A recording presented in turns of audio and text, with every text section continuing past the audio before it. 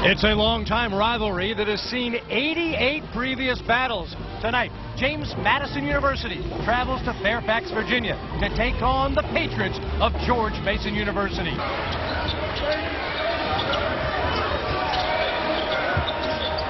Bessick finds Curry, who rattles down another three-pointer.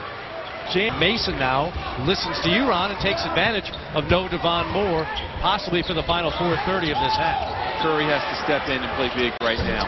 He has from offensive range 3 three-pointers for freshman Ron Curry.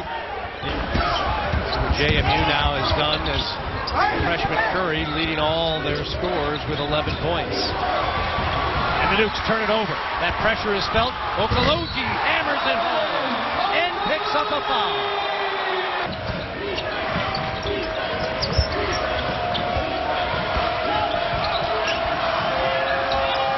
To shoot for Devon Moore. Another shake and bake move. Quick pass and the flush from Enoch Hood. And he's had a lot going on in his life. That's why I can't be happier for him and the success he's had. His mom right now is suffering from brain cancer. Now we see why Gujanicic, with his 4 fouls, is back in the lineup for Paul Hewitt. I'm telling you. A tie ball game at 50-all. Gujanicic is feeling the three-point line and got another. He can shoot it out. He can shoot it. He can basket, but he must, because he definitely can shoot from that range. He's a 26% three-point shooter.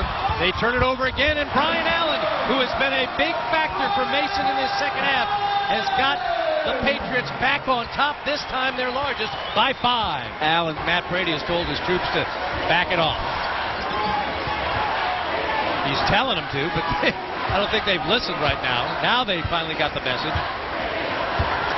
as they're going to let George Mason finish out this contest. And now JMU will fall to George Mason for the 8th time in a row, the 18th time in the last 19 games, as the Patriots right the ship here at home after falling over the weekend to UNC Wilmington.